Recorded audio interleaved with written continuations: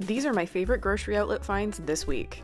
These Nutro Mini Bites, Dottie loves these, and $2.99 is a great price. This is one of my absolute favorite teas, and they have 4 boxes for $7.99. That is an amazing deal. This Rise chocolate oat milk is only 98 cents a quart. These udon noodles were 2 for $1. At that price, I'll give them a try. Boursin cheese is so delicious. These bites were just $3.49.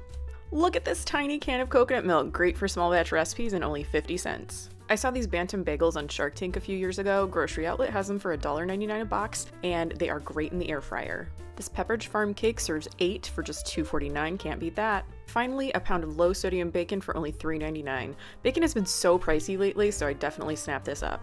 Do you shop at Grocery Outlet? If so, what did you find this week?